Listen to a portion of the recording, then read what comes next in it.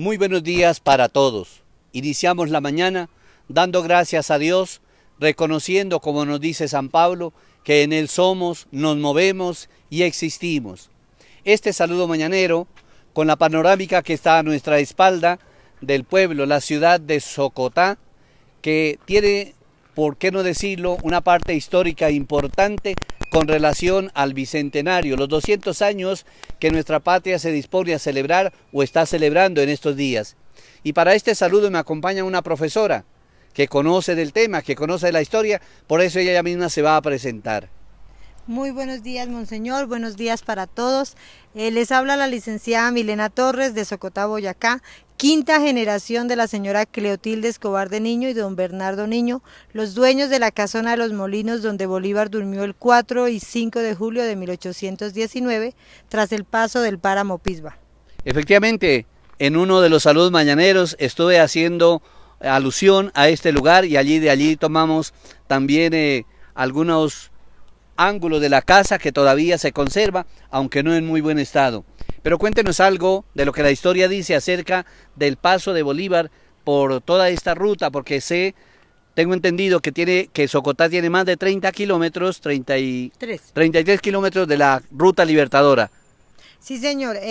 Nuestra casona lamentablemente está en el olvido por parte de las entes gubernamentales, está a cargo hoy de un particular y se ha conservado en la mayor parte, pero sí ha perdido mucha estructura.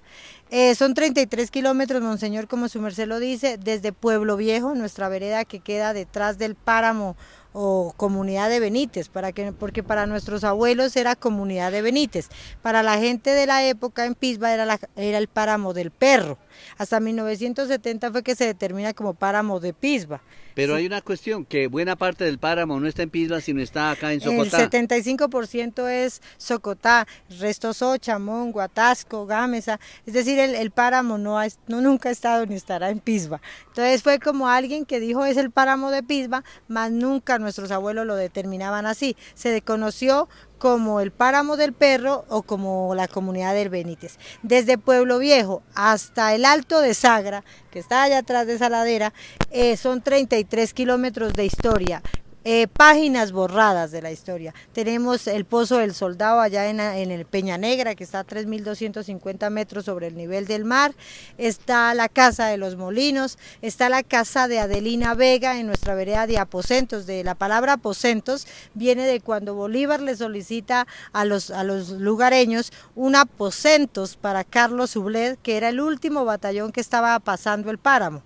Ahí llega a posar y cuenta nuestra historia, nuestra tradición oral de nuestros abuelos, que fueron más de 40 soldados que por hipotermia quedaron en el Pozo del Soldado y que los pocos que se salvaron fue gracias a la fragilación que se les hizo por los campesinos acá de Socotá, liderados por esta gran mujer y por este señor Bernardo Niño y por nuestro alcalde de la época, el señor José Leal, que hizo la convocatoria a Chita, Jericó y a todas nuestras veredas para que se hiciera ese apoyo. Bueno, deme unas pocas razones por qué vale la pena conocer Socotá. Socotá, porque es la sucursal del cielo, nuestro municipio tiene 4 climas para disfrutar, está caliente, está templado, hay frío, hay páramo, hay un paisaje para turismo extremo, tenemos el cañón del Chicamocha. ¿Y desde el punto de vista histórico tenemos la Casona de los Molinos, la Cueva del Soldado, Casa de Lina Vega, la iglesia de Calicanto, construida por los padres franciscanos en el año de 1537, cuando se hace la fundación histórica de este municipio. Bueno, profesora, muchísimas gracias.